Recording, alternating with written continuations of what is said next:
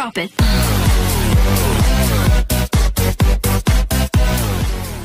हाँ तो नमस्कार दोस्तों, स्वागत है आपका जीत मशीन टूल्स में एक बार फिर से मैं तो क्या आप स्लीपर मेकिंग बिजनेस के बारे में जानकारी लेना चाहते हैं? तो क्या आप स्लीपर मेकिंग बिजनेस की सच्चाई के बारे में जानना चाहते हैं? तो बने रहिए इस वीडियो में अंत तक, देखिए मेरे साथ। तो नमस्कार दोस्तों, स्वागत है आपका जीत मशीन टूल्स में। मेरा नाम योगेंद्र कुमार। मैं बताऊंगा कुछ ऐसी चीजें जो आज की डेट में यूट्यूब पे काफी ट्रेंडिंग वीडियो जैसे कि स्लीपर मेकिंग का बिजनेस है वो चल रहा है, और उसमें आपने देखा होगा कि मतलब क्या कुछ यूट्यूबर ऐसे हैं जो उस बिजनेस के बारे में बताते हैं कि इसमें हम फंस गए, लोग इस बिजनेस को करें, अच्छा नहीं है, प्रॉफिट नहीं है, इतने का बताते हैं, ये सारी चीजें हो रही हैं। तो उसी टॉपिक को मैं आज कवर करूंगा और बताऊंगा कि ऐसा क्यों हो रहा है और ऐसा वो क्यों कर रहे हैं। इसमें क्या, सबसे पहले तो आप ये जान लें, जो ये बिजनेस है, ये बिजनेस स्लीपर वाला ट्रेंडिंग में है। ट्रेंडिंग का मतलब क्या है, यूट्यूब पे अगर आप डालते हैं कोई भी बिजनेस, सबसे पहले ये निकल के आएगा। तो क्या है, वो इस टॉपिक को उन्होंने उठा लिया यूट्यूब वालों ने। अब उनका काम क्या है कि उनको अब सब्सक्राइबर अपने बढ़ाने हैं और अपने उससे इनकम कमानी है यूट्यूब से। सबसे पहले जानने वो ऐसा क्यों करते हैं। उनका सीधा सा उद्देश्य है कि उनके व्यू बढ़ जाए, उनके सब्सक्राइबर बढ़ जाए, तो जिससे कि क्या है, इस वीडियो का लोग देखेंगे कि भाई ट्रेंड में है तो वीडियो निकल के आएगी साथ साथ में। तो क्या बंदा देखता है ना, फिर वो अजीब उसको लगता है बंदे को कि मैंने यार कहाँ पैसा लगाया, लगाऊं ना लगाऊं, तो बंदा उस चीज में उलझ के रह जाता है। तो उसके बारे में मैं बताऊंगा। वो इसलिए करते हैं कि उनकी इनकम यूट्यूब से जो है पैसा मिलता है वो आना स्टार्ट हो जाए, उनका सब्सक्राइबर बढ़ जाए उनके, इसलिए सर ये थोड़ा ज्यादा इस चीज में देखा गया है। तो इसमें मैं एक बात आपको बताना चाहूंगा सर कि क्या है, क्या मतलब कई बंदे हैं, मैं समझ सकता हूँ इस चीज को कि जिस बंदे ने बिजनेस करा है, बिजनेस में रिस्क तो होता ही है। दूसरा क्या है, अगर रिस्क बंदे ने लिया है तो क्या है, पॉजिटिव थिंक के साथ चले, जैसा कि मैंने आपको पहले बताया था। अब क्या होता है कि बंदे ने काम स्टार्ट कर दिया, अब काम में कोई दिक्कत आ रही है तो उस पे उसको ना दे, दोष ना दे बिजनेस को। बिजनेस सर कोई भी अनसक्सेसफुल नहीं होता। रही बात इसकी रोकना भी, तो मैंने भी काफी वीडियो पर रिसर्च करा, तब जाके मैंने भी एक चीज नोट की सर कि हाँ ठीक है, हर बंदा सक्सेसफुल नहीं हो सकता बिजनेस में, सीधा सा है। अब मान लीजिए 100 बंदे मशीन लेके जाते हैं, अगर 100 में से 100 का बिजनेस सक्सेसफुल हो गया तो सर कोई जॉब ही नहीं करेगा, सब बिजनेस ही करेंगे, सीधा सिंपल है। लेकिन सर हर बंदा सक्सेसफुल नहीं हो पाता, उसका रीजन है सेलिंग।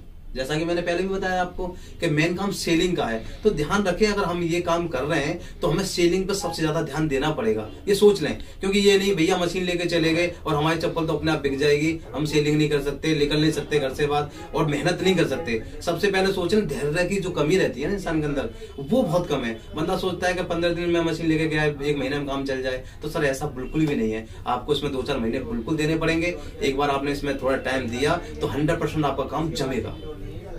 दूसरा क्या है सर, इस बिजनेस में जो कुछ लोग हैं ना, कुछ गलत जो मार्केट में बंदे, मैं ये नहीं कहता सर जी एक मछली पूरे तालाब को गंदा कर देती है। कहावत है ना सर, एक मछली पूरे तालाब को गंदा कर देती है। उसका सीधा सा मतलब ये है कि मार्केट में कुछ ऐसे बंदे भी हैं जो बहुत शानदार इस बिजनेस लाइन में काम कर रहे हैं। तो आप उनसे मिलिए, आप पहले पूरा सर्च करिए कि कौन जो बंदा है इस मार्केट में जो बेस्ट सर्विस दे रहा है, आप उससे सर्विस लीजिए। अब कई बंदे के आपने बेस्ट सर्विस अगर किसी बंदे से लेते हैं, पुरानी कंपनी है, उसके साथ जाइए, प्रोडक्ट क्या मिल रहा है उसके साथ जाइए, तो क्या है, डेफिनेटली आपका काम आगे बढ़ेगा। लेकिन आपने सोच लिया कि काम बस भैया छोटे लेवल पे करते हैं स्टार्ट, बिल्कुल रद्दी क्वालिटी का रॉ मटेरियल लेना, रद्दी क्वालिटी की मशीन लेना, तो वो डेफिनेटली फेल होगा आपका काम। तो ध्यान रखें, अगर आप काम कर रहे हैं तो रॉ मटेरियल अच्छी जगह से मिलना चाहिए आपको, मशीन अच्छी क्वालिटी की होनी चाहिए, प्रोडक्शन अच्छी निकलेगी, सारा कुछ फिनिशिंग अच्छी आएगी, तभी तो आपका काम चलेगा सर। जैसा कि मैं आपको आगे दिखाने वाला हूं कि मान लीजिए आप हल्की क्वालिटी का माल लेते हैं, जैसे कि ये वाली चप्पल हो गई आपकी। अभी जो ये चप्पल आप देख रहे हैं, ये 30-31 रुपए बनकर तैयार हो जाती है। अब बंदा क्या ये लेके सोचता है कि भाई 30-31 रुपए की बना ली है, अब इसी को हम अपना आगे बढ़ाते हैं काम को। अभी चलती तो ज्यादा है नहीं, फिर सीधी सी बात है, आप जैसी चप्पल जैसा क्वालिटी का लोगे वो इतना ही चलना है आपका। अभी मान लीजिए 2 महीने चल रही है आपकी, अगर आप ये चाहें कि हमें आगे लंबे समय तक काम करना है तो आप थोड़ा पैसा ज्यादा खर्च करिए। उसमें आप इस क्वालिटी का माल लीजिए, जैसे ये देख लीजिए आप, ये डायमंड की शीट होती है, इस तरीके का माल लेके आप देख सकते हैं इसकी क्वालिटी, रिलैक्सो जैसी क्वालिटी आती है इसकी, ये देखिए।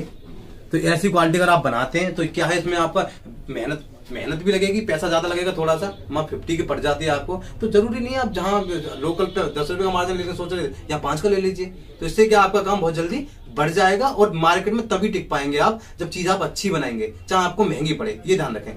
तो जैसा कि मैं पहले भी आपको ये चीज बता चुका हूँ कि जो यूट्यूबर हैं वो अपने काम के चक्कर में लगे हुए हैं, वो उससे खुद पैसा कमाना चाहते हैं, वो बिजनेस वो वीडियो बना के डाल के वो उनसे आपके जरिए ही पैसा कमाना चाहते हैं। तो आप उन चक्करों में ना पड़िए, अपना जो काम है आप देखिए, क्योंकि हर बंदे की किस्मत उसका अलग होती है, किसी का चलता है किसी का नहीं चलता, ये क्लियर है। तो जिसका जो लक है ना, तो वो लक अगर साथ है तो सर कुछ भी हो सकता है। तो इन चीजों पे पे ध्यान न देते हुए आप अपना काम करिए ईमानदारी के साथ। तो ऑल ओवर कहने का मतलब मेरा ये है आपसे कि अगर आप ये अपॉर्चुनिटी जो मिल रही है आपको, इसको क्यों छोड़ रहे हैं आप इस अपॉर्चुनिटी के साथ अपना काम करिए। एक बार आप इसके साथ बढ़ेंगे आगे तो डेफिनेटली आगे बढ़ जाएंगे आप। तो क्या है, ये सबसे अच्छा बिजनेस है।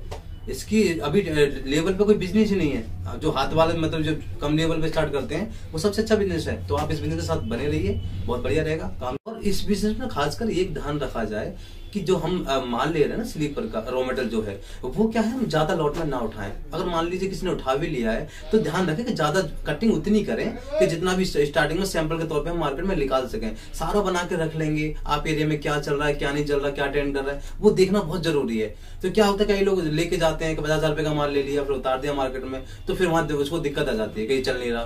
फिर वो दोष देता है उसको स्लीपर बिजनेस को कि इसकी वजह से मेरा बिजनेस फेल हो गया। नहीं, उसकी गलती है। वहां क्या है, पहले 8-10,000 रुपए का माल ले जाकर सैंपल बना के देख ले, पहले उनको उतारे पहले मार्केट में, फिर उसमें से क्या चलता है बस वो वाला माल ले और बेचे आगे, तो उसमें क्या प्रॉफिट में आएगा फिर बंदा। तो ये इस चीज का विशेष ध्यान रखें। तो दोस्तों, अगर ये आपको वीडियो पसंद आई हो तो इसको लाइक कर देना, सब्सक्राइब कर देना। और कुछ भी अगर आपका कोई क्वेश्चन हो तो आप उसको कमेंट में डाल दें मुझे। मैं कमेंट में अगली वीडियो में इसको कवर करना चाहूंगा, और जो भी आपका प्रश्न होंगे मैं उसका उत्तर आपको संतुष्टि के साथ अगली वीडियो में देता हूँ। तब तक के लिए मिलते हैं फिर नेक्स्ट वीडियो में। जय हिंद।